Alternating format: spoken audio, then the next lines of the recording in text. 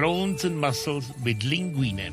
Now, he is very hungry and I'm going to prepare for him a very cucina povera dish, which is just few ingredients, starting with taking water, because we are on a boat, from the sea, because it's salted water, and I have here linguine.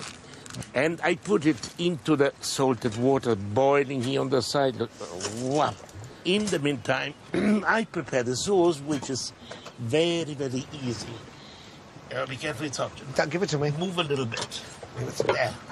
Now, in this case, we have wonderful seafood here, and the linguine, they are seafood linguine.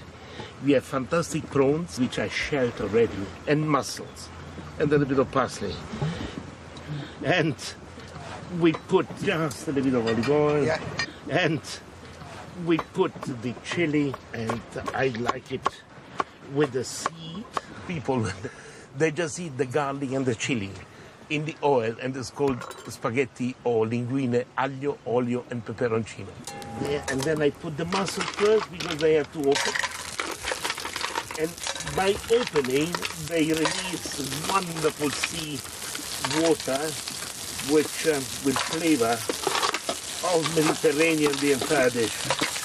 When you put the lid on, the steam is building, and the mussels are open even quicker. No, not yet. It's to build up a lovely steam so that they open and they release all the fantastic juices. It's a matter of fact, we can put a little bit of wine, which belongs to it, and so it builds a little bit more steam. I hope. Yes, put a little on that. Do you want me to chop the parsley? Yes. You can chop the parsley, Gennaro. Thank you. You see, I'm always helping you. Wonderful. They're open, it's fine, and now I put the prawns.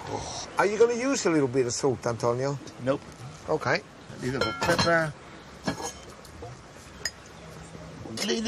Okay. I want to taste. And just a little bit of salt. What do I do without you? Just a little pinch. And I believe it's already in a minute or two is cooked. They know that you're hungry. Yeah. Do you want a parsley? No, not yet. Just to cook them very briefly. Do you see they change color and cooked? Look fantastic. Now, that's fantastic, Gennaro. You really think of me, eh? Just a little bit of olive oil. Yeah.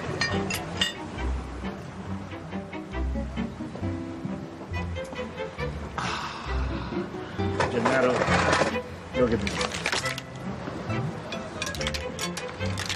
Now we want the parsley. It's all yours. Put it there.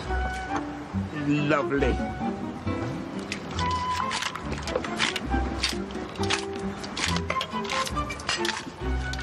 Gennaro, is all yours. Thank you very much. One for you. Thank you. One for me. Is the portion enough for you? Oh my goodness.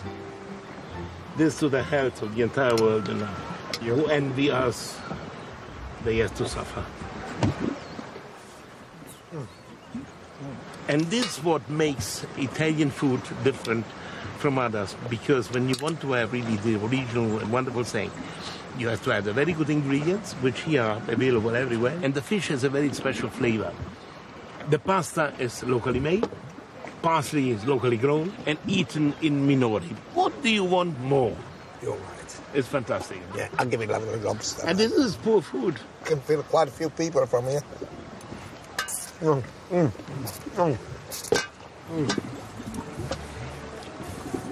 Yeah, you can eat it all, you know.